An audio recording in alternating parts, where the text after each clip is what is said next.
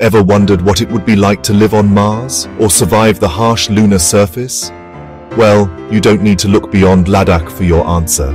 Right now, two incredible Indian scientists, Rahul Mogalapalli, an aerospace engineer, and Yamana Kot, an astrobiologist, are living that very dream, all without leaving Earth. They've embarked on an audacious 10-day adventure in TSO car, high up on Ladakh's Changthang Plateau.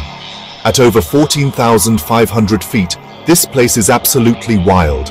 Sub-zero temperatures, thin air with barely any oxygen, and a landscape that looks straight out of a sci-fi movie. It's basically India's own little slice of Mars or the Moon. But here's the coolest part. This mission, called Project Hope, is the first fully Indian, homegrown human analog habitat experiment.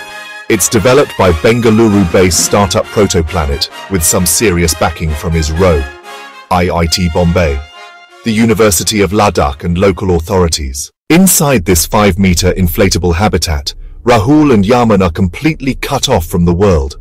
Their new home is loaded with life support systems, circadian lighting to mimic day and night, radiation shielding and just enough food rations to make it through. Every detail is carefully planned to simulate what astronauts would face on real deep space missions. For 10 whole days, they'll live in isolation, no fresh air, no outside contact, stepping out only for simulated spacewalks in full gear, just like they would on the Moon or Mars. They'll be tracking their health, both body and mind, testing advanced technologies, and pushing the limits of human endurance in one of the most extreme environments on the planet. So why go through all this trouble? Simple. Missions like these are crucial for figuring out how to keep humans alive and healthy on long journeys to other worlds.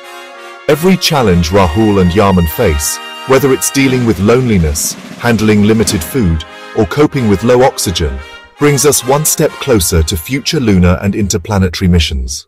And here's what makes me proud. This is all happening right here in India, led by homegrown scientists and innovators. It's proof that India is not just dreaming about space. We're actually building the future, one experiment at a time. If you had the chance, would you volunteer for a mission like this? Living in a tiny habitat, in total isolation, all for the sake of science and exploration. Tell me your thoughts in the comments below. And if you enjoyed this peek into the future, don't forget to like and subscribe to Astrobot.net for more stories from the edge of tomorrow.